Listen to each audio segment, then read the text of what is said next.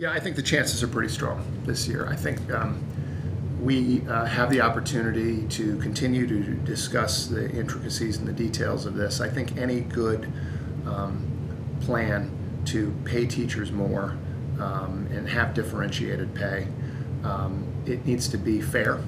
And the teachers need to own it and understand it. There needs to be, I think, some guardrails. I don't think that it should just be let 1,000 flowers bloom. I think there needs to be some specifics around it. We are working with national experts on this. We are talking to teachers. And in James's hometown of Charlotte, I think Project Lift is a shining example of how some of these models can work, whereby you pay teachers.